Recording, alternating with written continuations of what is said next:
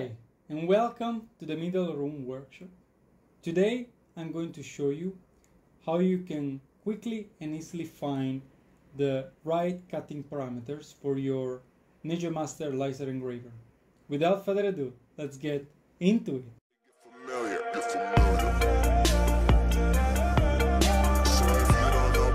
If you've been laser cutting or tried to laser cut something, you should know by now how tedious and frustrating it is to find the right spot and the right parameters to have a clean cut with the minimum number of passes.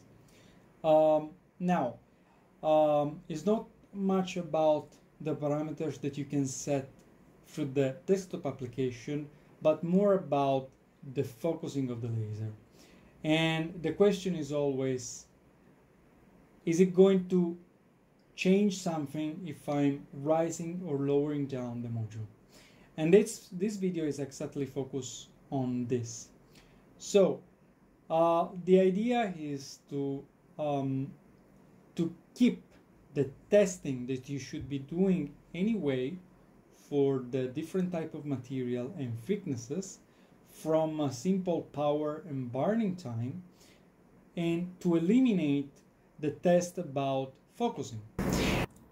So normally when making your tests, you will basically launch some test file, okay, to cut or engrave, and then you will change your parameters. That means the power or the burning time, and then you will need to start and adjust the focus. And the way you do this normally would be to get your measuring instrument, to put it right against the laser module, and then with the Allen key from the side you will loosen up the clamp and then rise or lower down the module. So this is obviously feasible, but when you have to do it 10-20 times, it starts being a little bit tedious. So the idea behind the method that I'm about to show you is to have the workpiece or the test material at an angle relative to the laser. By doing so, from the lowest point to the highest point over here, we will basically and effectively have tested all of the focusing ranges possible with the device. So what you want to do to start is to have your laser module at a fixed height, possibly trying to be the tallest possible, and I've found with mine to be at 60 millimeter with reference to the bottom of the inspection glass to be good enough, but it's up to you obviously what exactly you want to do. And then you will have a test file. I suggest to be a line that goes all the way across the axis, so that you can see the engraving, the line thickness, and also the depth as it progresses from the lowest point to the highest point. So there is no particular requirements for the angle of the test piece. However, I found that between 10 and 20 degrees works just fine. The important is not to go above the threshold, because if we are trying to figure out the parameters for the cutting, then we'll need to take into account that the true thickness, that means the vertical line that passes through the material, is no longer the thickness, but is a little bit more than that. So that means that then we will basically find cutting parameters for a slightly thicker material, and we don't want to do that. But by having it at 10-20 degrees, it's for these small thicknesses is good enough. Then the other requirement is to have the workpiece as much as possible aligned to the axis, so that we can have a clean cut. And what I've done myself here is, first of all, I've fixed the laser engraver to a sheet of plywood so that it's stable. Then I have engraved a set of dashed lines. You can see them over here, also all around, so that I have actually the boundary where I can work. And then I've used this cutting mat, which comes with a grid, so it's really cool because I can basically align not only the testing material but also what I want to engrave. And after that, I'm just, trying to be as much as orthogonal possible. The aim for me is to be able to replicate my test in the future. So by having always the same piece of wood here, it's a small piece of wooden stick, I can basically, and I also know the distance from the zero reference point there. I can basically replicate this over and over with other materials. Now, very quickly, we can draw a simple straight line. Laser engraver, okay, laser, and we are ready. Then we can go straight to our NEJE Master desktop application. We can load G-code. This is a .nc file, so we can set the size here. I found that the 200 millimeter for this model, it's good enough.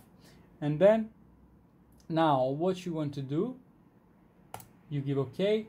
And now what you want to do is to check where the engraver is going to, where the machine is going to engrave or cut. And then we need to align it as close as possible to where we want the test to happen. So we can increment here the millimeter, so the distance per each step, and we can, as you can see over here, we are taking this down. So let's get as close as possible to the edge, obviously inside. All right, seems like we are inside. Let's now move a little bit the axis towards the main axis, let's say 2 millimeter.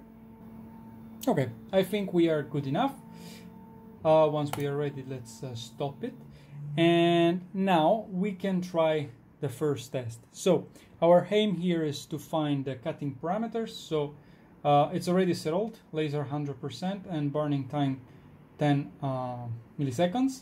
So I will give it a play and let's see how it goes.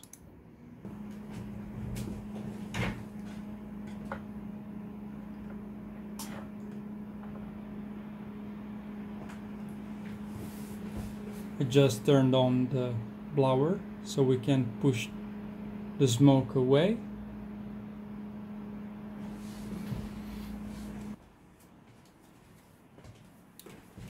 So you can see that towards the center, the width of the line it's tinier, while towards the ends the line is thicker, and that's because obviously towards the ends we are too close or too far and the beam is out of focus. Now, very quickly, without moving anything, we can come again and align the engraving cutting area. Let's wait for it. And as you can see, we are still on top of the previous line. So we can now increment of let's say 5 millimeter, and we can go on top 5 millimeter. Okay. And will be exactly the same spot, parallel. So let's give it a stop. Now what I want to try is with 2 passes. And let's give it a play. Now our aim here is to observe at the bottom of the test piece and to see when we see the laser shining through. That's what we are kind of expecting here.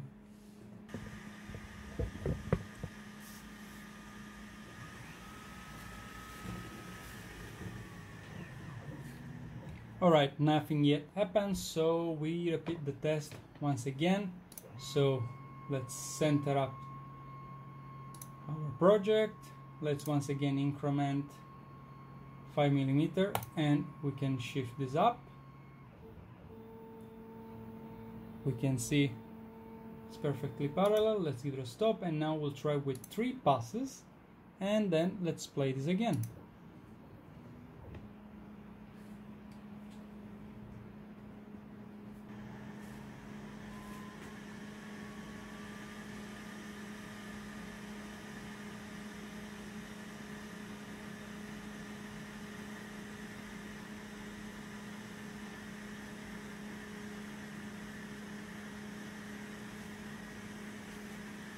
And as you can see, we just saw the laser coming through the other side.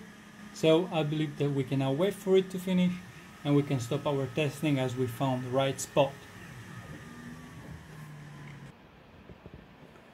Now, once our test is complete, we can take the material, we can flip it and to see what's the result.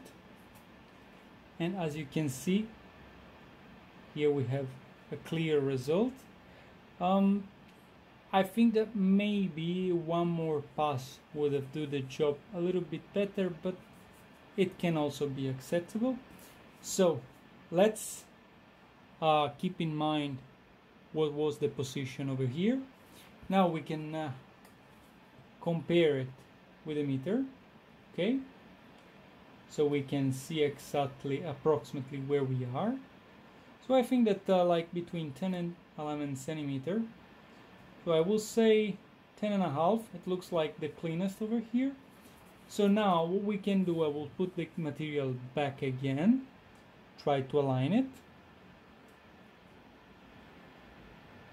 Okay, use this. Now you could simply use another ruler and to measure the height over here. You can move the meter. We can move the other ruler. We can measure the height over here, and then we can detract this height from our 60 millimeter. So for instance, actually I have to use the millimeters over here, because that's the units that I used previously. And I can see here that we are at about, I can see here that we are at about 18 millimeters. Okay, so I could detract this from the laser and I have the right spot. Alternatively, you can switch off the device, the laser engraver,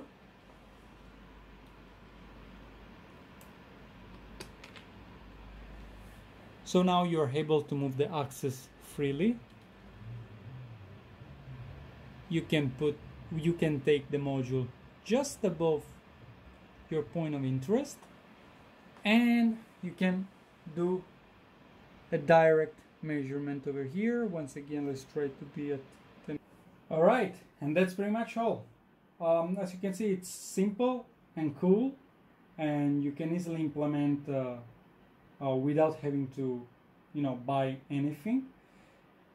I hope you find this video helpful. If you liked it, click the thumbs up button below. If you have any comment, leave them below, and don't forget to subscribe to my channel if you want to see more video like this one. Ciao for now.